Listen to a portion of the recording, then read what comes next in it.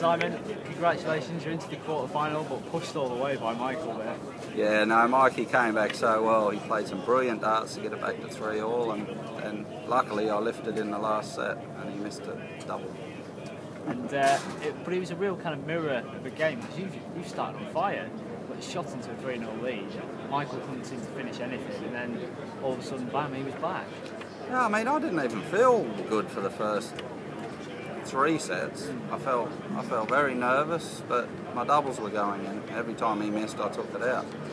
And I was quite fortunate to be 3-0 up.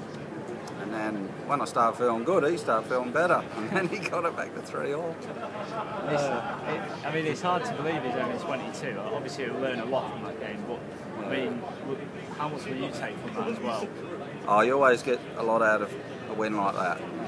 It takes a lot of bottle to be 3-0 up, then 3-all, and then to finish it off, because usually the momentum was with him, and then I had to try and turn it again. And luckily, I pulled out some big darts in the last set. Absolutely. I mean, he showed tremendous courage to come back, but to finish the game off, you really had to stand up. Yeah, I did. It's fantastic. Simon, thank you very much for your time. No problem. Thank you.